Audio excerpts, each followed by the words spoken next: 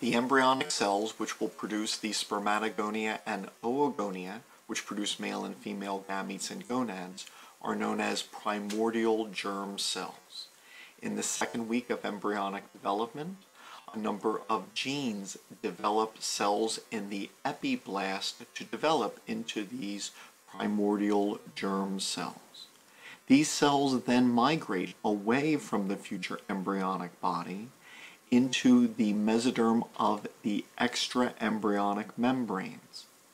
Here, they maintain their pluripotency by continuing the expression of a number of transcription factor genes like OCT4 and NANOG.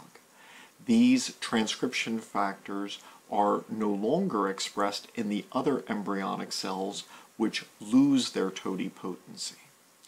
Around the 4th to 6th week of embryonic development, the primordial germ cells migrate back to the embryonic body and migrate to the gonads in the developing genital ridge.